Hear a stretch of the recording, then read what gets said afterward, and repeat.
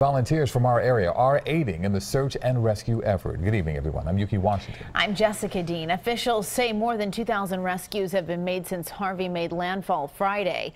Thousands more are still waiting for help to arrive. The storm is being blamed for at least 3 deaths in Texas.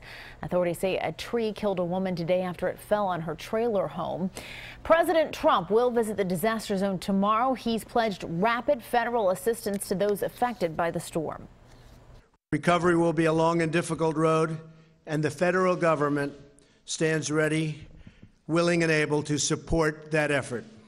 Right now, the single most important thing is the safety and security of those still in harm's way, including the first responders who have been so terrific and brave.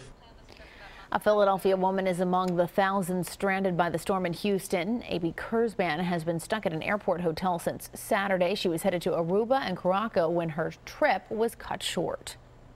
I keep saying I'm actually pretty lucky. I think I've been watching all the cars that are buried up until their rearview mirrors outside, and I think that I'm so fortunate that my property has been fine. Like myself, I'm not in harm's way.